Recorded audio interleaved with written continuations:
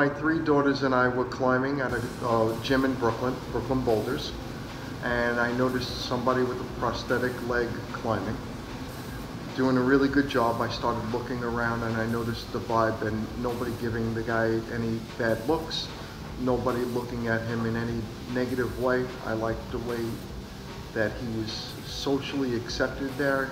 He wasn't looked at in a bad way, and I decided I wanted to be part of that.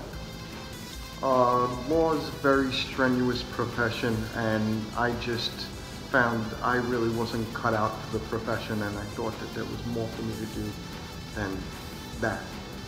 Not creative enough for me. First, we offer daily climbing, and that's just for people to come and give the place a try, see if they like it.